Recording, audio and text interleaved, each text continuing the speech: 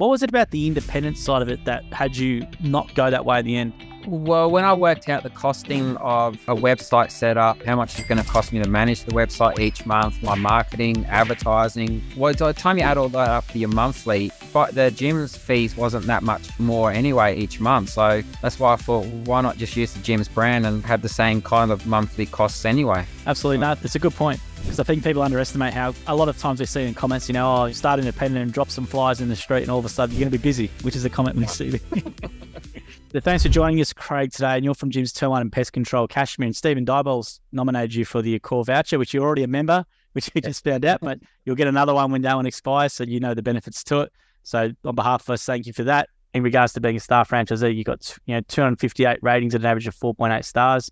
So we'll round it up to 5 stars. So you do a great job in the field and get a lot of good reviews. So let's first of all start off with talking a little bit about yourself and what were you doing prior to Gyms Pest Control?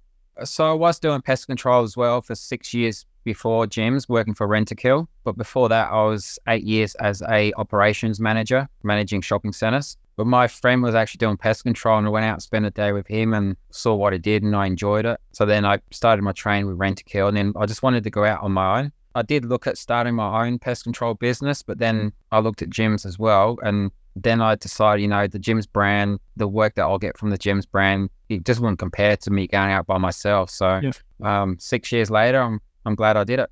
That's great. Now, what do you enjoy about the job itself? What did you like about it? Well, you're always driving to different houses. You're meeting different people. And it's not just residential. You do commercial as well. Like you do hotels, restaurants, houses. So it's a lot of variety of work. And then obviously then you got termites as well, which is separate to pest control. So there's a lot of variety in the role. Yeah, I remember we did a day on the road with James Lyon down here. And we went to a few different places and you seem to have to investigate a lot. So it's like a problem solve every time you go to. So it seems to be very stimulating in terms of what you have to do. Yeah, it's not just spraying chemical. People just think you just rock up, spray chemical, and then you leave. Pest control is not like that. It's like, there's all different type of ants. So then you got to look at where the ants are coming from, what type of ant it is, so you know what chemical to use for that. And what might be rodents getting in somewhere. So then you got to try and find where they're getting in, block where they're getting in. And then there's possums as well. So we catch and release possums. Yeah, so it's not just rock up, spray chemical, and then leave. Yeah, I remember we went out for a day with him and he had a variety of jobs. He had a commercial and he had another one, a bird and stuff. He was on a roof and looking down and it's like an investigation, asking all these questions and all this sort of stuff. It was almost like a detective in a way. And that's why I enjoy it as well, because every day is different, especially now I've got an employee now as well. So it just frees me up a bit more to actually go out and see the customer, and I can take on a bit more of that challenging role where I do have to figure stuff out and then just let my employee do the pest control sprays and stuff like that. Absolutely. Now let's talk about the services you provide. So maybe it's a lot more than just, cockroaches and what people think in the division. So do you want to just outline all the different services you've done over the years? Yeah, so the basic one is just your general pest spray, which is your pre-maintenance, which is your annual spray for your cockroaches, ants, spiders, silverfish. So that's the general one we do. But then you've got your rodents on top of that. And then you got possums as well, wasps, bees, fleas, bed bugs. And then, so that's the pest control side of things. Then obviously you got termites. So your termite inspections, pre-purchase inspections, termite barriers, treating active termites if you find them in the house or in the yard. There's quite a lot of services that we do offer. Now, up in Queensland, I presume there'd be a lot of termite stuff you have to do? Yeah, I'd say probably 60% of my week is termite work and the rest of it is pest control stuff. Now with the termite work, Craig, like what's some things that maybe homeowners should know, or what are some signs, or when should they get you involved? What are some things to look out for? I mean, it's definitely recommended that, especially in Queensland, you should at least do an annual termite inspection, get someone else qualified, know what they're doing, to do a full inspection inside, outside, around the yard, give you advice on how to protect your house as well. But for a homeowner, try not to leave timber lying around the yard that's in contact with soil, no moisture building up against the house, like leaking taps, air conditioning runoffs, just basic things like that they can look out for themselves. And what's the type of things you put in to protect? So you mentioned barriers there. What's that technology about? I mainly do chemical barriers, which is where we drill and inject. So if you've got a concrete path around a house, you drill like a small 12 mil hole, and then you inject the chemical through the hole, which then bonds with the soil underneath the concrete. That basically goes around your whole house, which forms a barrier. And that normally lasts around 8 years. Okay. So it's like maybe once you install that, you come back once a year to check it as well, or what's the interval for that? Yeah, so it's 8-year warranty provided that they do an annual termite inspection. And the only reason why we do that is because obviously if that chemical fails and we don't come back and do an annual termite inspection, we'd never know. And that's why we do it. So if it does fail, then it's a free service to treat the termites, but then we get the chemical company involved as well, saying, hey, look, looks like your chemical might fail. They can come out, investigate. So that's why we do the follow-up annual termite inspections. And I saw another post from another franchisee about, I think they caught a few possums and stuff. So maybe you want to talk about, it's not just, people might just think it's extermination and stuff. It's completely the opposite with you guys.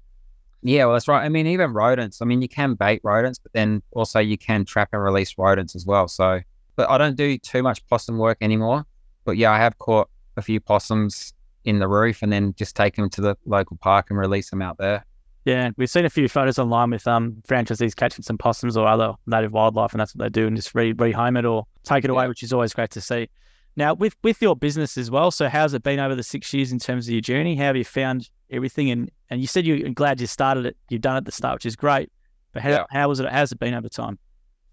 It was good. Like from day one, I just remember because I was stressing things, gee, I'm not going to get any work. And from day one, my leads just started coming in, and I was busy for the first month. You know, my month filled up, and I'm like, okay, this is going to be good. And then 5 years later, I've had enough work to put someone on, but I've just been putting it off. And then eventually, in my 6th year now, I just had to do it because I couldn't keep up with the work. There was too much work. So now I'm glad I put someone on. Like it just helps me out a lot to concentrate on my regular customers as well as picking up new ones. And it was just finding that right person to come on with me.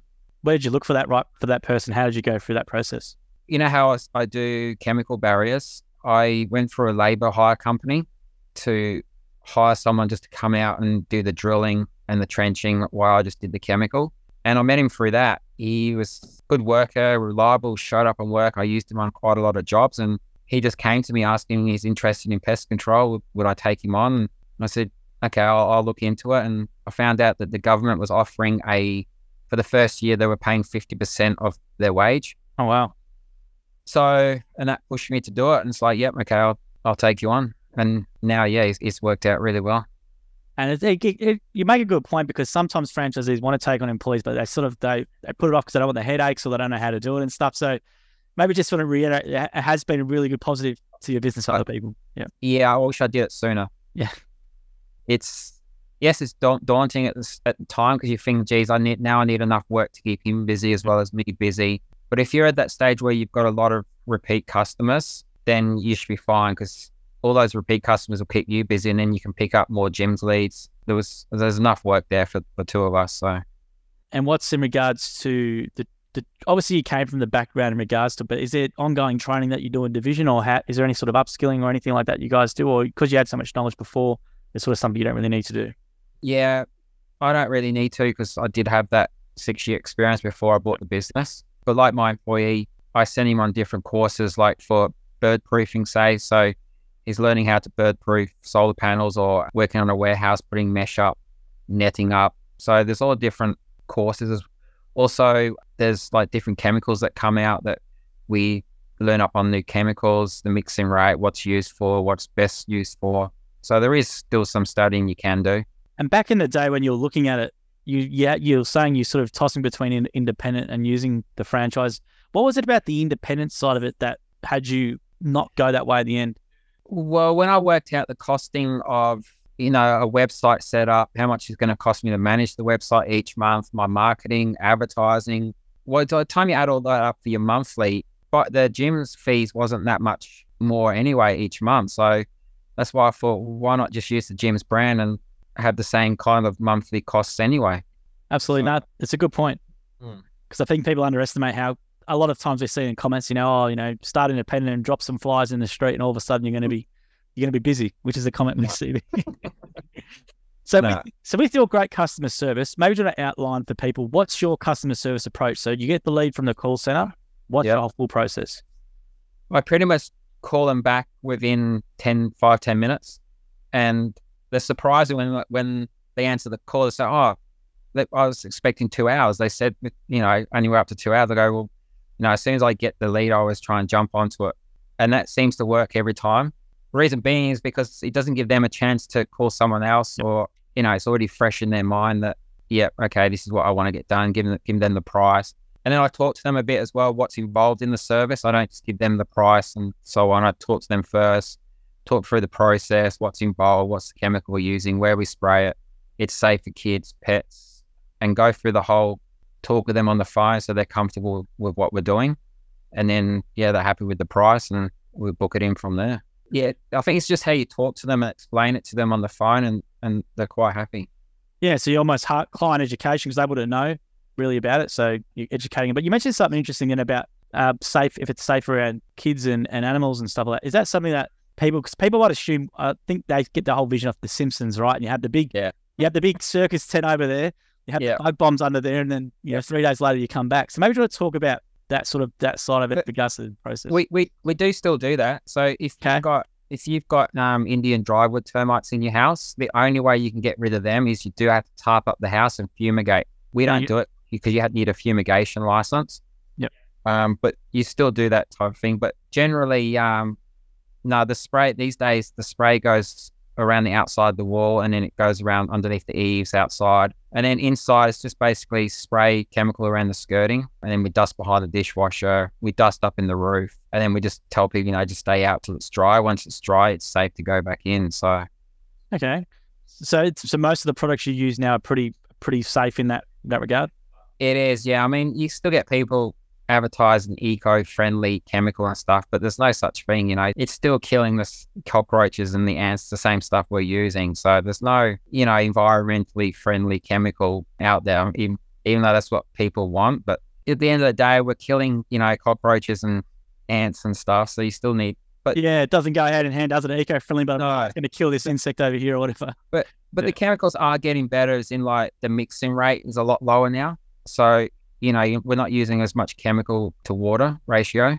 Yeah. So it's not, that's why, dogs and pets can go near it once it's dry, because it's only leaving little particles behind that's going to kill your cockroach and stuff. Now with your treatments, what are the generally, I know everything's a bit different, but what's the sort of more of the typical stuff you're doing for people, let's say in the winter time?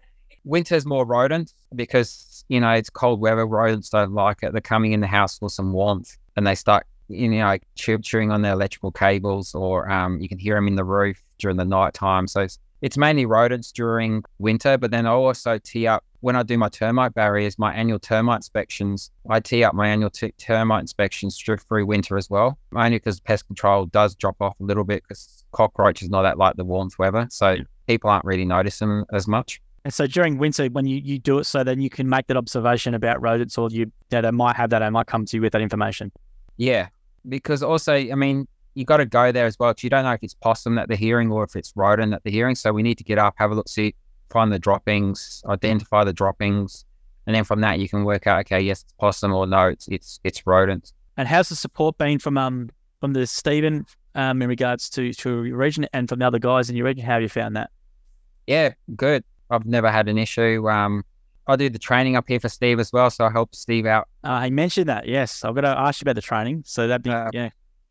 But no, he always gets back with me in a good time frame. And then the rest of the guys, we work well together. I train a couple of the guys here, so we all work off each other. Yeah, some guys are getting better at possums, so I might call on them to do possums, or I don't do double-story bird proofing, so I know Paul does. So if ever my customer needs that, I always refer them to Paul. So I don't mind even my customers using Paul from gyms as well. So, and from your training experience, who makes a good franchisee? What sort of qualities do you think that stand out to you when you train these people? I mean, you got to be willing to learn as well, and good customer service. You need to, I always say pest control is more about the customer service than it is spraying, because we're pretty much the only trade that goes in every room of their house. So you got to build up that trust with the customer, and they've got to trust you. And so good customer service is number one. And then, willing to learn. And that's a very good point about, I didn't think of that with pest control being one of the only services that goes into everyone's house, but that completely makes sense because you have to do that to eradicate it. Yeah. And also, most of the time they leave, I get customers now that just chuck me the keys and say, lock up when you're done. Really? Yeah. So that's what I mean. That's the trust that, you need to build up with your customers, that if they trust you to hand their house keys over to you and just leave, that's good. And have you been happy with the level of work over the years as well, Craig? Yeah, Yeah. sure. Now, you finding that from your knowledge anyway, what's the best difference between, let's say, Jim's termite and pest control service and let's say another independent or other operator? What's the sort of difference that you think from your perspective? Well, I can say firsthand, working with Rentokil, that I don't know if you know Rentokil. Heard the name, yeah. Yep. Yeah, so they're like a worldwide company. The guys there don't care because they're on salary.